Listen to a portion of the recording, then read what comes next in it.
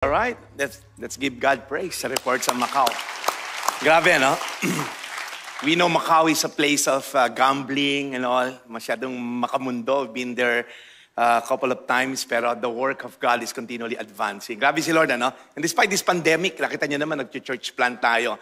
So hindi po na-hinder ng coronavirus yung gospel to advance, most especially sa iba't ibang nasyon po ng bansa natin. Those flags na nakikita nyo, hindi ho display yan, ano? We're representing more than 80 nations all over the world. And the Lord has blessed us really with great missionaries. That's yung heart po ay makapag-share ng gospel. Kaya po continue helping us in prayer, of course, in giving, also in going. So if you have a heart for mission, sabihin nyo lang po sa akin mamaya. Good news, pwede na magbakasyon sa Bible. Sa Bible tuloy. Sa Baguio. Sa Bible tuloy. Kasi nagugulat ako, meron kami mga imbitasyon sa Baguio, pag magsuswab, ayaw ni Grace. So ako rin, ayoko naman dahil yung mga napapanood natin and all, ano. So nung nandun ako sa segment ko dun sa morning segment ko, and then in-announce nga na wala nang swab sa majority ng mga lugar pasyalan. Lalim, okay? And I guess yung pong vaccine nakakatulong dahil according to recent report, sa atin po, I think more than 9,000 na yata yun na vaccinate sa Pilipinas.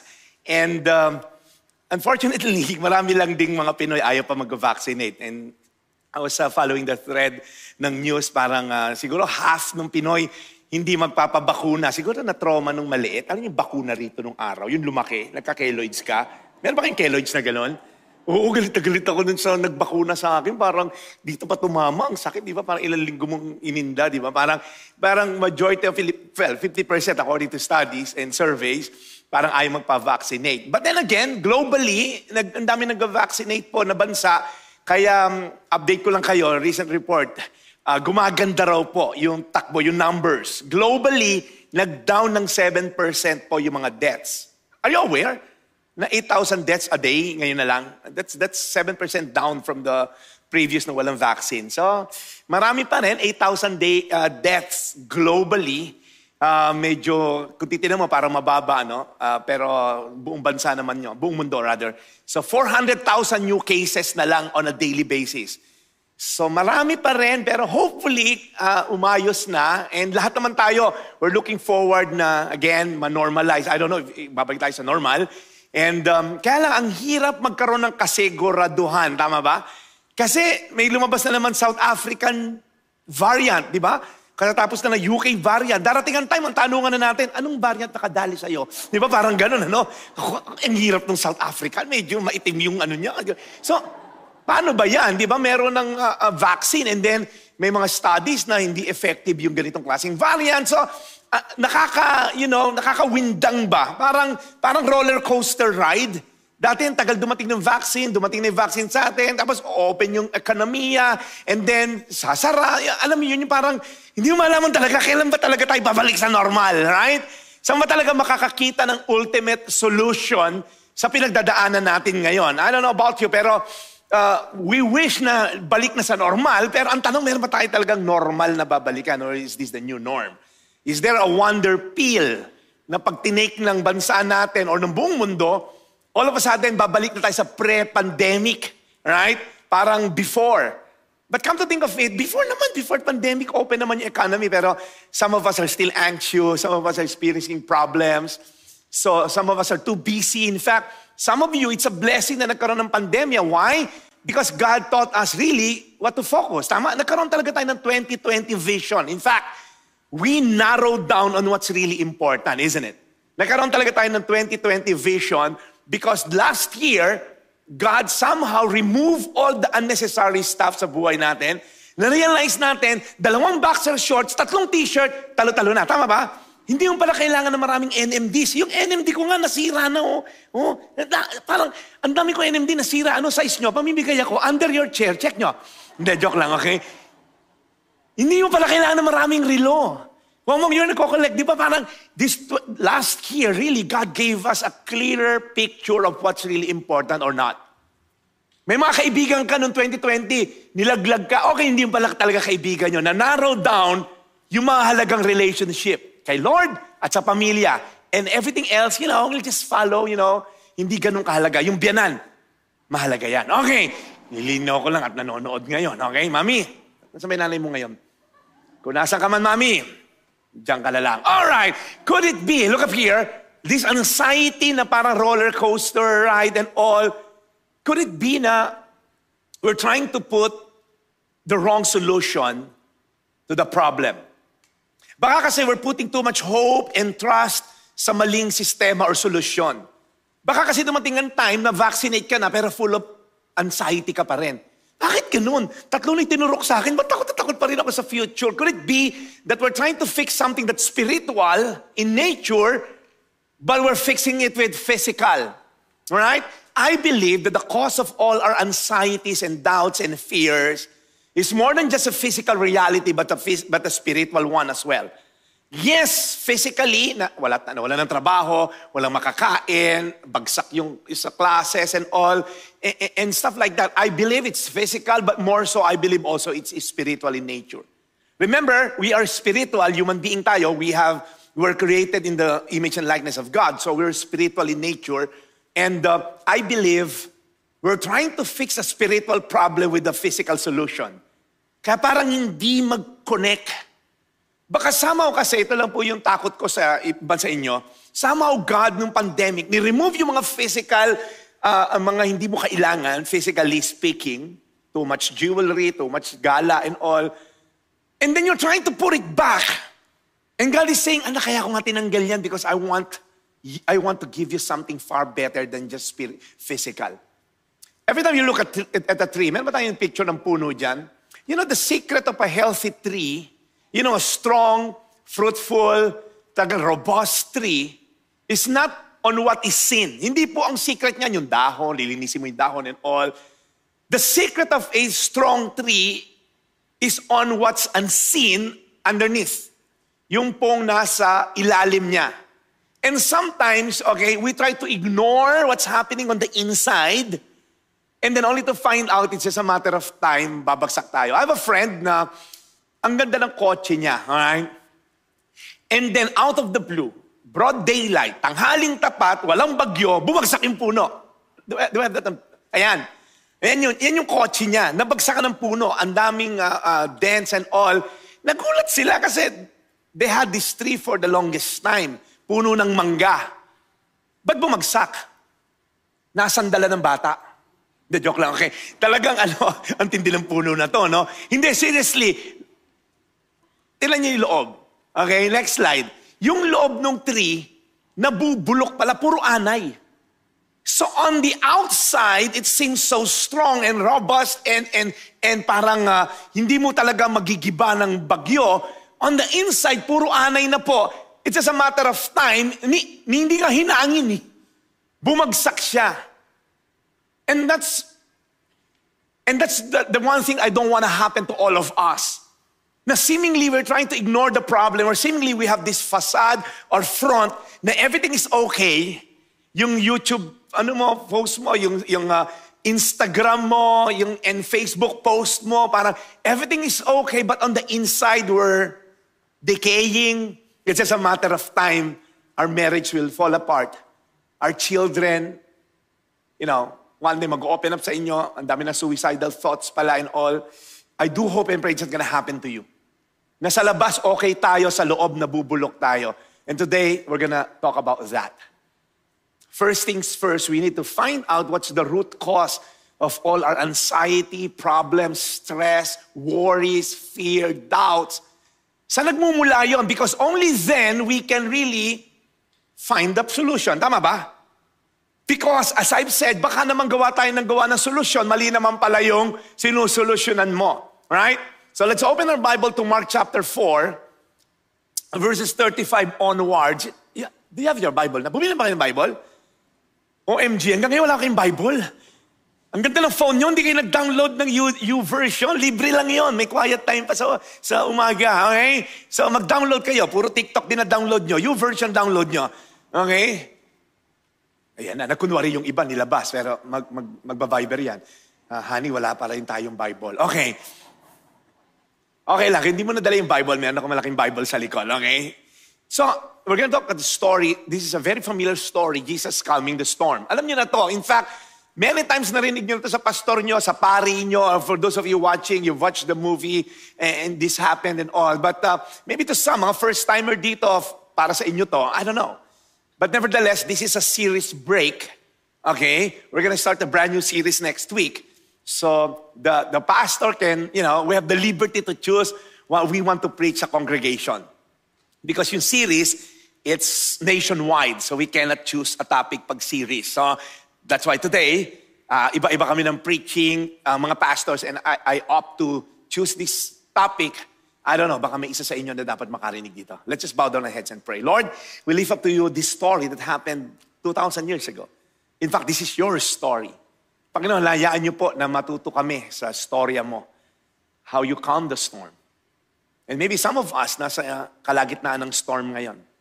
So Panginoon, kung ito po'y nararapat namin marinig, buksan niyo po'y puso namin na tanggapin ang iyong mga katuruan at mai-apply namin at na magbago ang aming buhay.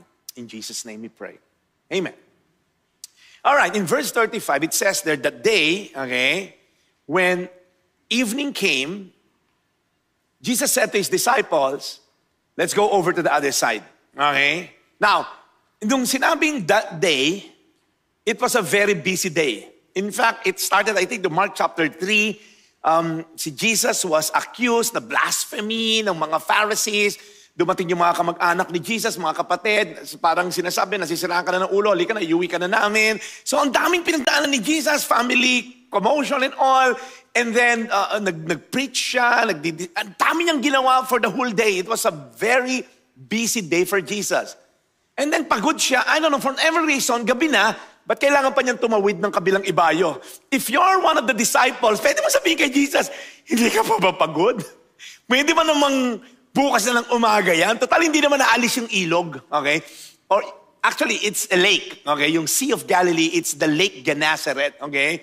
So hindi naman naalis yung body of water. Bakit pa pwedeng bukas? I don't know. If I'm one of the disciples, pagod na kami, Jesus. And lilit pa ng dala nilang boats. So, but then again, of course, si Jesus yon. And then sabi, let's cross over to the other side of the lake. Ano ba yung lake na pinag-uusapan? This is, well, they call it the Sea of Galilee, but it's a freshwater lake.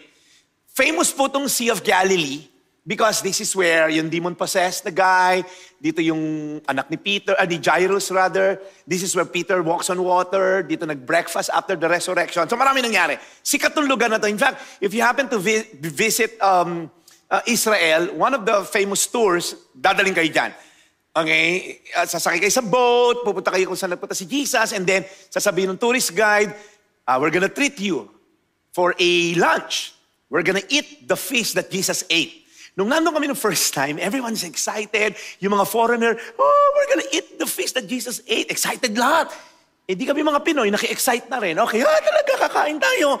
Nung sinerve, tilapia. Sabi ko, pambirang patis to. Okay? Yung dighay ko, may tilapia pa nga kaninang galing ako ng Kabanatuan o ng Manila, di ba? So, parang yun lang pala yun. So, tilapia kinakain ni Jesus. So, matuwa ka. Yung kinain ni Jesus, kinain mo na. Alright. Nakakain ka naman ng tilapia. Di ba? Oh, anyways, so nung tumawid na sila, here's what happened. Here's a picture of topography of the Sea of Galilee. Napapaligiran po siya ng mga mountains and hills and valleys. Now, it's very important to the story because pag pumasok yung hangin, na malakas na hangin sa bunganga ng Sea of Galilee, at pumalo siya sa mga bundok sa paligid, nagkikreate siya ng sudden turbulence. So hindi po unusual na tanghaling tapat, broad daylight, ang liwanag ng araw, biglang magkakaroon ng bagyo. Are you getting the point? Yung mga suddenly sa Bible na sinasabi, suddenly a furious squall came. Yung po yung nangyari dito. If you look at the next verse, suddenly a furious squall came. So biglang iniwan ni Jesus yung mga disciple, okay, leaving the crowd behind, they took him along, and then sabi dito, a furious squall came. It's so sudden, papunta sila gabi. Now, I always say this, pag nagbabasa ka ng Bible, put yourself into the story. Almost midnight, merong lampara, and then out of the blue, dumating yung bagyo. And the waves broke over the boat so that it was nearly swamped. Sobrang lakas po, okay, ng bagyo na yung tubig pumasok na po sa bangka. Ang liliit ng boat, and then maraming boats na kasama si Jesus. Siguro yung mga nagsunuran, I don't know, mga 4 to 5 per boat. So, ang daming disciples and all, saka yung mga followers niya. And then all of them are experiencing the same thing. Pumapalo po. Now, before we continue with the story, let me tell you up front, hindi to alam ng mga disciples, so keep quiet. Actually, this is just a test. Si Jesus po is gonna parang go through these disciples through a test. He's gonna allow these things to happen because, of course, He is God, all-knowing, to test the disciples. Though this is just a test. Of course, hindi nila alam yon. Tayo lang nakakaalam nun. Okay? Clear. Okay. Tuloy ang story. Baka mabulabog sila, Peter. Huwag niyo muna sabihin, ha? Test pala to. Anyway, so, now, a furious squall came, and then, let me tell you something. A storm can happen suddenly. Ano yung mga suddenly sa buhay natin? A doctor's report, suddenly, ang saya-saya nyo, out of the blue, now, you're in ICU. Suddenly, you found out, yung anak mo pala, ang daming depression and ang daming mga problema, and you feel like he's on his own, hindi ka ini-involve sa buhay, and then may mga suicidal attempts. Suddenly, you found out, wala ka na palang negosyo. Suddenly, wala ka ng trabaho. Storms can happen suddenly. And I can just imagine doon sa loob ng bangka, everyone's scrambling, so much chaos sa bangka, so much commotion sa boat.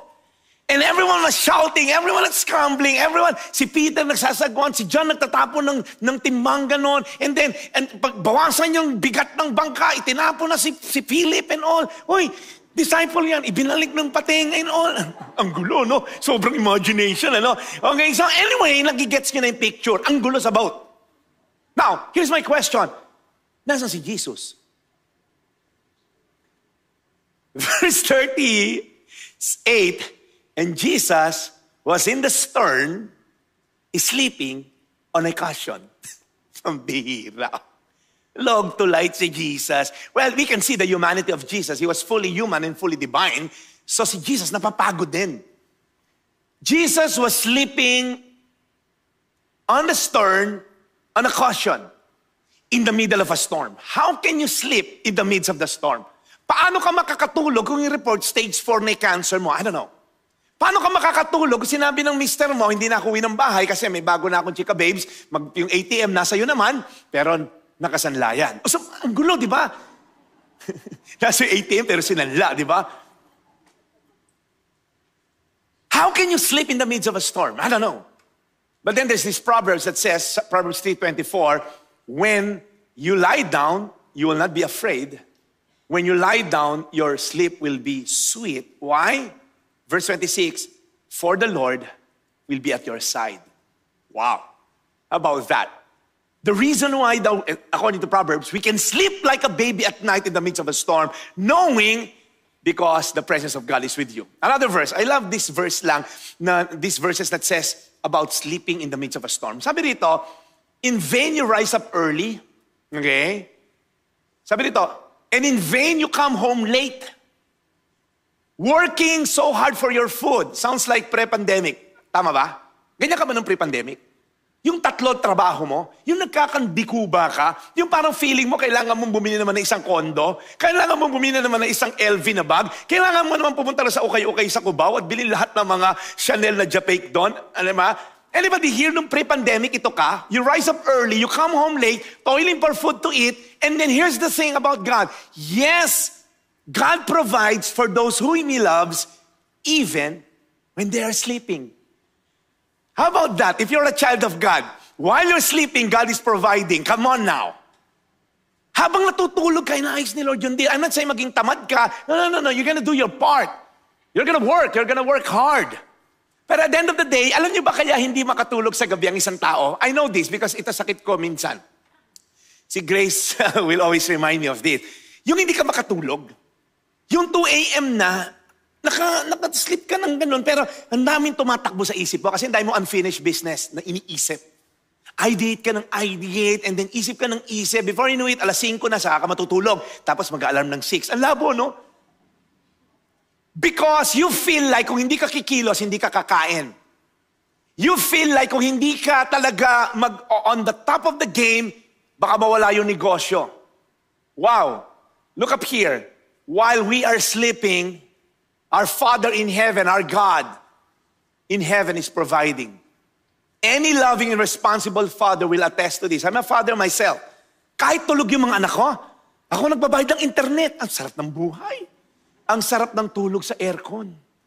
Kami ni Grace, inoorasan namin, every 4 hours kailangan siya mamatay. Pag namatay siya, mag-electric fan na kami. Pero yung mga anak namin, grabe.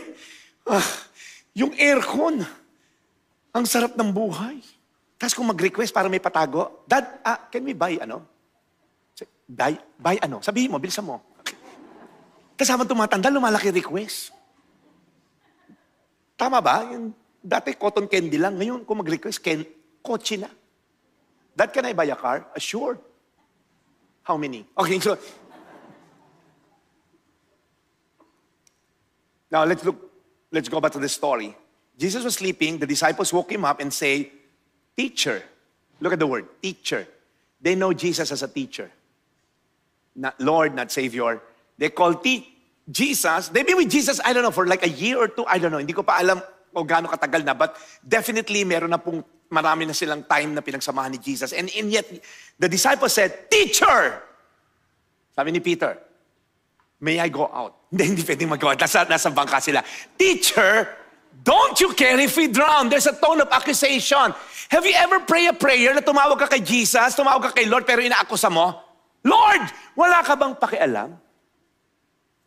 Jesus, hindi mo ba nakikita yung paghihirap ko? Tapos meron ka pang comparison? Jesus, yung katabi ko mukhang hindi nagtatights. Bakit pa bless siya? Jesus, bakit ako dumating dito sa rotonda, nakaangkas? Siya naka-BMW. Mukhang hindi naman siya nagtatights. Anybody here, you compare yourself with other Christians? Tapos, feeling mo lang naman to. Mas entitled ka sa blessing ni Lord kaysa sa iba. Have you ever prayed a prayer na may tone of accusation and you're saying, Jesus, wala ka bang pakialam kung mamamatay kami? Have you ever felt that God is silent? Sino rito may prayer ka for the longest time, hindi pa sinasagot ni Lord? And somehow we feel like, si Lord hindi concerned sa akin. Ba't ayaw niyang ibalik yung asawa ko? Ba't ayaw niyang maayos sa marriage ko? Ba't ayaw, I don't know, hindi ko rin alam. But sometimes we feel that God is not answering our prayers, hindi siya concerned. I'll tell you something, just because God is silent doesn't mean He is absent, isn't it? Hindi ngunit silent siya, ibig sabihin absent siya. Because He answers our prayers, hindi laging yes. Sometimes it's no. Sometimes it's wait. Sometimes it's yes, go, I'll give it to you. But He answers our prayers. Kaya lang, ang problema natin, we want a yes answer from God. In fact, when we pray, FYI lang si God, mag-start ako negosyo. Lord, patok to. Loto, Lord, loto. Yayaman tayo, Lord, dito. Ang laki ng tithes ko rito, Lord. Malamang hindi kayo bless ni Lord. Lord, bigyan mo ko ng 2 number para sa wedding. Please, Lord. Tagal mo rin sa book of numbers, naghahanap ka ng ano? Ano yung 2 number? Ipopompiang ko, Lord. Tayaan ko ng 100, di ba? Malamang hindi kayo bless ni Lord. Check your prayers. I don't know, maybe it's just me. Minsan yung prayer natin makasarili, no? Or ako lang. Ang dahil mong utang, pinagdasal mo, mamatay yung mga pinagkakautangan mo. Lord, kunin mo na sila. Para wala na akong utang, ikaw kaya kunin ni Lord. Wala ka na rin utang. But seriously, they woke up Jesus, and I don't know, maybe again, be imaginative. They want Jesus to help them, pero not the solution that Jesus will do, okay? Ang ginawa nila, I don't know, maybe it's just me, nag-imagination. Inabutan ni Peter si Jesus ng sagwan at si John ng timba, tumulong ka, one way or the other, just help us. Magsagwan, magtapon ng tubig. So, you have 2 things, Jesus, magsagwan o magtapon ng tubig. I don't know, maybe they want Jesus to help them, but not the way na gagawin ni Jesus, and makikita natin yan sa Bible because nagulat sila lahat sa ginawa ni Jesus solution. You know what Jesus did? Hindi kinuha yung timba, hindi kinuha yung sagwan, and then Jesus walked on the side of the boat, look up here, okay? Ano ginawa niya? Kinausap yung wind sa waves. Kung ikaw yung disciples, ba't ka nakipag-usap sa hangin? Because Jesus said 3 words. 3 lang. I'm sure sumigaw si Jesus, I don't know, kasi malakas yung hangin, maingay, nagsisigawan, sumisigaw yung mga kabilang bangka. And then Jesus said 3 words, quiet, be still. Yun lang. Ginising ko lang isa sa kanya naka-duster na blue. Nagising na. Okay, ginising ko lang. Okay na? Okay, nagising na siya. Okay. Quiet, be still. Ang dali magtago ngayon matulog dahil naka-face shield, hindi ko nakikita eh. Ito, may isa rito. Sa balcony, may dalawa. So, mas masarap matulog doon eh, madilim. Look up here. Imagine for a moment, Jesus went to the side of the boat and then talks to the wind and to the waves. Minsan, ang solusyon ni Jesus is not according to our solution, isn't it? Oftentimes, may solution tayo. Jesus, gawin mo to, aayos sa negosyo ko. Jesus, bigyan mo ako ng mapapangasawa. Gusto ko gwapo. Di bali ng gwapo. Kahit hindi gwapo. Di bali ng gwapo, basta mayaman. Hindi, magpapakasal kami. And sometimes, we have this set of solution to our problems. And si Jesus, FYI lang. And we want Jesus i-bless yung prayer natin. Jesus did something weird. Kinausap niya yung wind at waves. Kinausap. 3 words. And if you're Peter and the rest of the disciples, pare, ang labo, kinausap yung waves. Pare, ano ba, nananaginip pa siya? Nag-sleepwalking ba siya? But you know the story. The wind died down and it was the word completely. Everybody say completely. Sa mga nasa online, pakitype mo, completely calm. Completely means completely. Wala na akong maipang word. Alam niyo yung, di ba, nakasakay na tayo lahat sa boat, right? Pagka malakas yung alon at huminto na, tumahimik na, nasa pangpang ka na, di ba pumapalo-palo pa rin, right? Yung bangka, nakakahilo nga, di ba? Pagka Boracay ka, pag-dock na ganun, gumagalaw. Ito hindi, para iba. Alam niyo yung parang yung ice thin na lake, ganun ka-smooth. It was so smooth, yung response ng mga disciples, they were all terrified. Ah! Takot sila nung may bagyo, mas lalo sila natakot nung huminto. Ang weird, ano? Wow! How can you talk to the wind and to the waves and i-command and you obey ka? Hello? You know why? Hello! Because it's the very voice that created them. Remember in Genesis 1, siguro yung wave at wind, oh my gosh, naging tao siya. Siya yung nag-create sa atin, ah. Doon sa Genesis 1, kinreate ni God lahat. And that same voice commanded them, stop, quiet. In fact, kahit nga tumayo lang si Jesus, pinaganon lang. Pero parang alam lang ng mga disciple na siya nagpahinto, kailangan lang niya magsalita. He doesn't have to open his mouth, hello? But he had to open his mouth for the sake of mga disciple. Quiet, be still. Everything was calm. And after rebuking the wind and the waves, he turned his attention to the disciples, and then it's time to rebuke the disciples. Kasi yung wind at waves, madaling sumunod. Ito mahirap, pare. Ikaw din mahirap. Ako mahirap sumunod. And the next verse, ito yung ipapakross-stitch mo sa nanay mo pag uwi mo.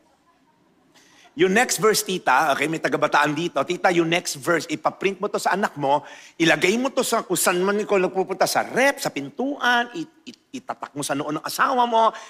Because this verse will give us the truth about all our fears and worries and anxiety. Ito ang foundation ng lahat ng ating fears. And Jesus said, why are you so afraid? 2 questions. Do you still have no faith? Jesus told the disciple, bakit kayo natatakot? Wala ba kayong pananampalataya sa akin? I don't know, they've been together for more than a year. I don't know, but for some reason, ang tagal na nila kasama si Jesus. They've seen everything na ginawa ni Jesus. Nag-perform ng miracle, nabuhay ang patay, nakalakad ang bulag. Nakalakad talaga yung bulag. Okay, nakalakad yung paralyzed. Okay, si ate, amen. Alam mong tulog eh. Kahit ano sabihin, ina-amen. Anyway, so, and you still have no faith. Look up here. There's a picture here, para siyang seesaw. When fear is high, okay, yung faith has no room. That's what Jesus is saying. Why are you so fearful? Do you still have no faith? Now, on the other hand, if faith is high, fear has no room. But let me tell you something. They cannot coexist. Hindi pwedeng magkasama na you're so in faith in God, Lord, I'm so in faith in you. Pero You're so infidel. Pero Lord, natatakot ako, baka hindi mo kayanin. Baka may plan B ako, Lord, magsatanda akong kidney kung kailangan. Sabi ni Lord, ba't ka pa nagdasal? Kung may plan B ka. Either you're gonna make me your Lord or not at all. So it cannot coexist. Now, let me ask you something. We might not have been exposed to COVID, talking about the virus, but what has COVID exposed in us? Maring hindi ka na-expose sa virus, wala kang COVID-19. Pero ano yung in-expose sa'yo ng virus? Ano in-expose sa'yo ng pandemic na to? I don't know. Maybe anxiety. And this anxiety is creeping in. Takot ka sa future, takot ka, I don't know. Ang dami mong fears and worries and doubts. You've even questioned God maybe. Bakit ganito? Ba't ako namatayan pa ng tatay? Ba't ako pa nagka-pandemic na to? Ako pa nagka-virus? I don't know. Ba't ako nawalan ng trabaho? I don't know. But somehow, we're so anxious. And let me tell you about anxiety. Anxiety exposes our idols. Every time there's an anxiety that's creeping in, it just exposes, meron tayong pinanghawakan ng pinanampalatayahan na hindi ang Diyos, and then nalaman natin na hindi pala siya tatagal. I don't know, to some it's power, to some it's prominence, possession, or pedigree. I don't know. And all these things, before pandemic, we thought this power, I don't know, ano position mo? Vice mayor ka, governor, congressman, bilyonaryo ka, you're prominent, yung last name mo, your possession, your, I don't know, all these things, pinanghawakan mo, yung pandemic, sinyater niya lahat to. These are man-made idols. That's why the Bible commanded us, do not make for yourself an idol. An idol is something we make. In fact, our hearts are idol factory. I can make an idol out of this clicker. I can make an idol out of my shoes, my wife, my children, this watch. We always create idols. Ano pong idols? Where you put your trust and hope that is not God. Hindi si Lord, and everything will be an idol. So anything can turn into idol. Money is good. But then, kung you want money at all costs, it can turn into idol. So, then let's continue with the story. They were all terrified, and they asked this question, 3 words, who is this? That even the wind and the waves obey him. Look up here, I told you this is a test. They all failed the test. This is a test, ang title ng test, okay? Because storms can be a test, right? They all failed the test. Parang F. Failed. Hindi fasado. Hindi perfect. Failed. Apparently, they don't know who Jesus is. It is during storms of life you will discover what you really believe. Pagka po may storm, dun lumalabas talaga, naniniwala ka ba kay Lord or hindi? During storms, lalabas talaga yung foundation ng faith mo, whether it's true or it's just fake. Storms have a way of revealing the truth about us. And they all fail the test. Now, let me ask you this question. How well do you know your Jesus? Because sabi ni Jesus, you have little faith. Why are you so afraid? You still have no faith. And then the disciple says, sino to? Ang tagal na natin kasama, pero who is this? The display of power of Jesus led them to thinking, hindi pala natin unabis kilala tong tao na to. Who is this?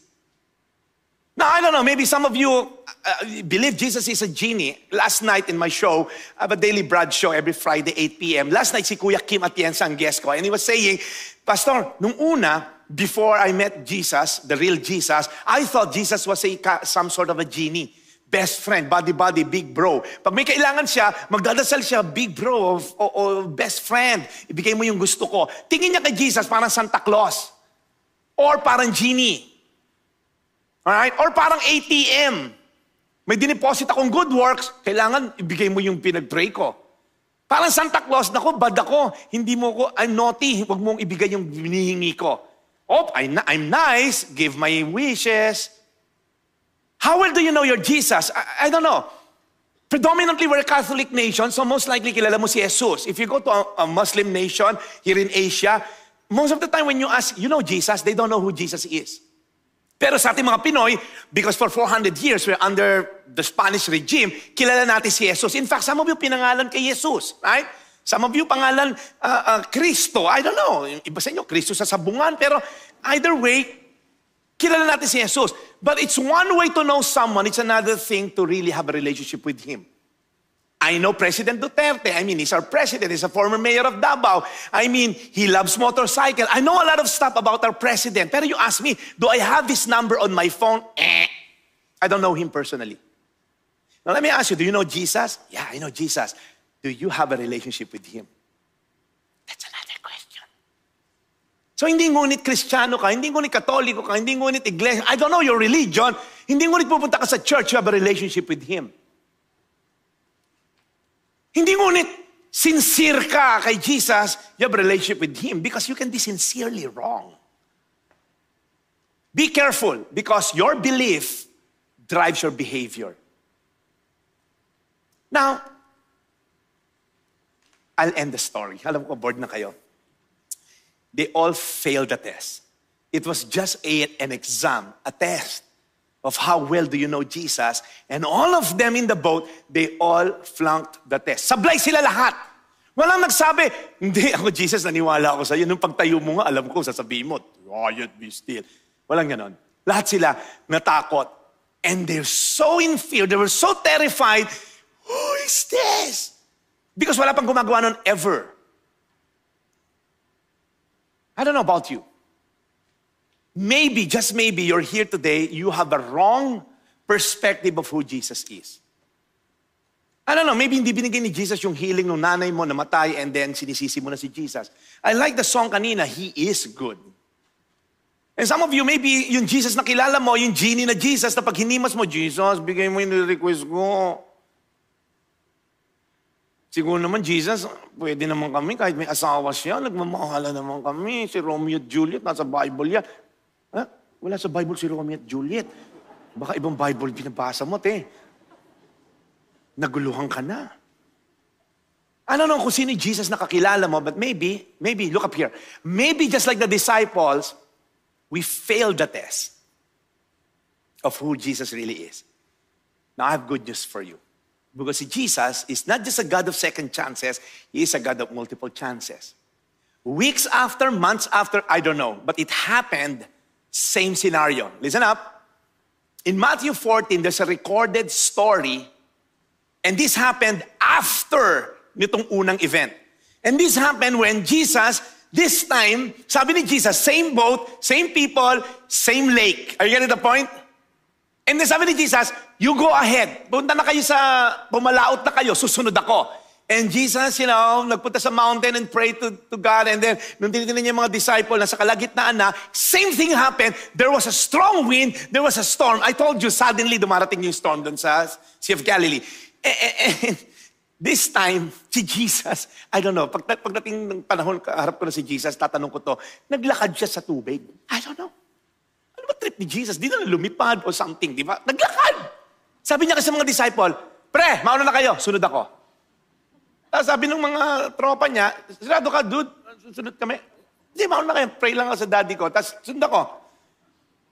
It was so dark. Storm came, and they saw, pag may lightning, may lumalakad na tao. Lumalakad, parang lumalakad pang gano'n, di ba? And then, nung lumalakad si Jesus, everyone thought, it's a ghost. Pare naman, saan ka naman nakakita ng multo lumalakad pa sa dagat, di ba? Parang ang labo rin ng mga disciple. Siguro wala silang maisip, multo!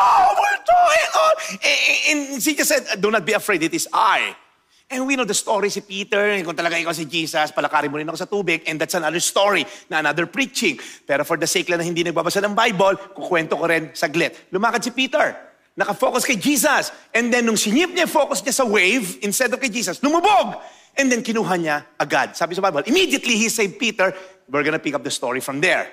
Matthew 14:32, they climb, to the boat. And when they climbed into the boat, the wind died down. Imagine ko na to. It was completely calm. And if you're one of the disciples, you're gonna say, nangyari na to. Deja vu. Yung mga disciples, nangyari na to. Already malala. And how are we gonna react this time?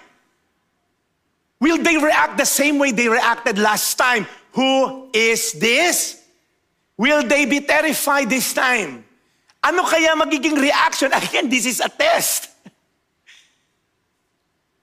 They may have failed first time. This time, do they really know who Jesus is? We're gonna look at the verse. Nakasunod. Here's their reaction. The disciples worshipped. Wow. They were no longer terrified. They no longer ask, who is this? They now proclaim who Jesus really is. The word truly is very important. They say, truly, you are the Son of God. I just presented to you the key on how to live a storm-proof life. I just presented a verse to you on how to sleep like a baby in the midst of a storm. I just presented to you on how to have faith even when it's dark and stormy. I just presented to you the key to live a life free from worries and anxiety. One word: worship. Everybody say worship. No longer, who is this? No longer, who are you? No longer terrified, but now they bow down and worship and say, truly, you are the Son of God. The word worship simply means lordship. Lordship, when you say lordship, it's really, without any hesitation, without any question, I'm going to worship you for who you are. Lord, matapos na tong COVID na to or hindi, it doesn't matter as long as I have you, I'm good. Sometimes we want a Jesus who's a Savior, and rightly so, siya po ay Savior. But did you know that Jesus was referred to as Savior 24 times lang sa Bible? You know how many times He was referred as Lord? 622 times. Staggering, isn't it?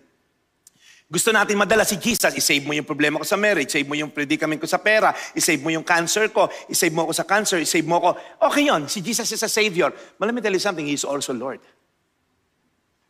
Kung sinabi mong Lord, sabi ni Kuya Kim last night, I realized that I'm worshiping a God, a Jesus, na gusto ko lang best friend. Pero not a Lord. Ayoko ng Lord. Gusto ko best friend. Pag sasabihin mo na yung dapat sabihin sa akin, kukontrolin mo ko, ayoko niyan. Pag sinabi mo bawal ito, ayoko niyan. Best friend tayo, hindi nagsisisiyan ng best friend. But it's not just your best friend. He is Lord. That's why lordship is very, very important. Obedience. So let me leave you with this question. What is one thing that God is asking you to let go? Right now. Could it be that the reason why you're here today, God is asking you, anak, i-let go mo yan because I'm gonna assure you, it's a form of worship. Ang tagal mo pinangahawakan yung pride, yung ego, yung galit mo sa asawa mo, yung unforgiveness mo sa biyanan mo, yung pagwaldas mo ng pera, yung insecurity mo. I don't know kung ano pinapag-give up sa ni Lord. What is one thing right now that God is asking you, just let go? And I know it's hard, Pastor, hindi ganun kadali yun. Yeah, of course, hindi ganun kadali yun. 30 years mo ng ano yan? Pare, 30 years mo ng bisyo yan. 20 years mo ng pinagkakaabalahan yan. And God is asking you, don't worry. I'm not asking you to totally give it up. I'm just asking you to have a decision today. Because in your weakness, in your acknowledgement, I'm gonna be there. You know what the Bible says? In our weakness, His grace is made perfect in our weaknesses. God is just asking your commitment. God is asking on your knees and say, Lord, hindi ko kaya to, have it your way. Do you feel weak in fighting a temptation or addiction? Huwag ka matakot. Masyadong malaki kung sasabihin mo, Lord, overnight, tatanggalin ko to. No. Ang gusto lang ni Lord, anak, I just want you to be part of this journey. I'll be part of this journey. My grace is sufficient for you. It's made perfect in your weakness. So let go and let God. So let me go back to the analogy of a tree. This is my prayer for all of us. In Psalm 1 verse 3, this is my prayer for all of you. I'm going to ask the music team to come up and sing this song na kinanta natin kanina. Can we just all stand? I'm just going to ask you to, this time to worship Him. I'm going to ask you this time to release yung mga fears and worries natin. And we're just gonna worship Him for who He is. Sabi sa Psalm chapter 1, verse 3, you're gonna be like a tree planted by the streams of water, and that's my picture for all of us. Now, we're gonna be like that tree. Hindi inaanay yung ugat, but we're gonna be like this tree planted by the streams of water. We're gonna yield our fruit in season. We're gonna be fruitful. Our leaves will not wither. And everything that we do will prosper. That's my prayer for all of you. That's my hope for all of us. That idols cannot save us. Yung mga pinangahawakan mo for the longest time, hindi kayo masasave niyan. Your fears and worries, just let go and let God. And hopefully we're gonna be like this tree planted by the streams of water. We're gonna yield. We're gonna grow. We're gonna flourish. We're gonna be prosperous. Amen? We're gonna sing this song, and as we sing this song, just worship. If you feel like raising your hands, if you feel like shouting, if you feel like crying, if you feel like kneeling, just do it. Release nyo muna yung sarili nyo sa lahat ng worries and anxiety and say, God, have it your way. Let's just sing this song and let's just worship Him, and afterwards I'm gonna pray for you.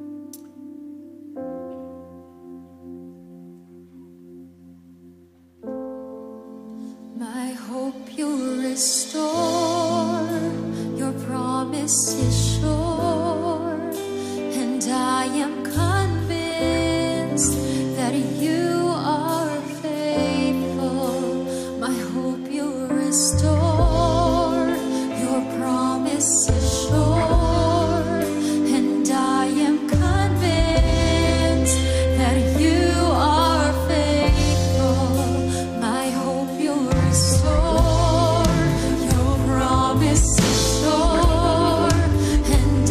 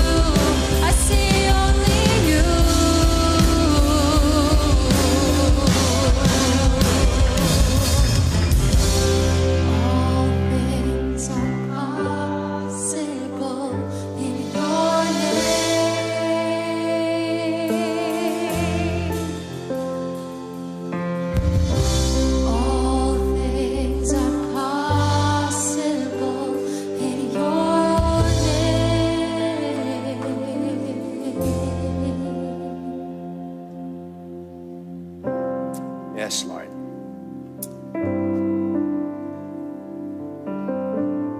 If you're here today and you have now a clearer perspective of who really Jesus is, that He deserved nothing less but our full devotion, yung worship po natin. So let's set aside muna yung mga fears and worries natin, because Jesus rebuked His disciple. The reason of why you're afraid is because you have no faith. And maybe this time, after hearing Jesus' word, after giving parang second chance sa mga disciples, maybe some of you here, you need to repent. Kasi ina-approach natin si Jesus minsan like a genie or an ATM. Now we have to work hard for Him. We have to do good for His love. Mahalin niya tayo pabalik, but that's not the Jesus of the Bible. As I pray today, maybe some of you are facing impossibilities. Maybe some of you are full of worries and doubts and fears. The key is worship. Worship Him because truly you are the Son of God. Panginoon, patawarin niyo po kami sa aming mga maling pananaw minsan. Yung selfish motives namin, Lord God, to approach you because we have a need, because we want a self-serving solution to our problems. Panginoon, lahat naman kami, Lord, are guilty of that. And you're a loving God. Okay lang sa'yo, i-approach ka namin ng ganung pamamaraan because you want to introduce yourself to us. And hopefully, makilala ka namin, Lord, kung sino ka talaga, that you are Lord. You are our Father, and yet, Lord, kailangan kami mag-submit sa will mo. Not our will, but yours be done. Kaya, Panginoon, patawarin niyo po ang mga ibang nandito ngayon sa mga pagkakataon na in-approach ka namin, Lord, na maling pamamaraan. So today, Father, we just declare your goodness and your faithfulness sa buhay ng bawat isa. As we leave this place, Lord, may we have a fresh perspective of who you really is, Lord God. You are a loving Father to us. You're our Lord and Savior. Not just a Savior, but our Lord. Kaya Panginoon, patawarin niyo po kami. At nawa, Lord, starting today, we're gonna live life free of worries and anxieties and doubts because we're gonna put our full trust in you. Not on idols, but on you alone. We honor you today. In Jesus' name. Amen. Amen. Amen. Amen. All right. For our online viewers, thank you so much for joining us this afternoon. Sorry we went over time, but nevertheless, may God bless you. God bless you, and see you next week for a brand new series. So sa mga online viewers natin, God bless you. You're dismissed.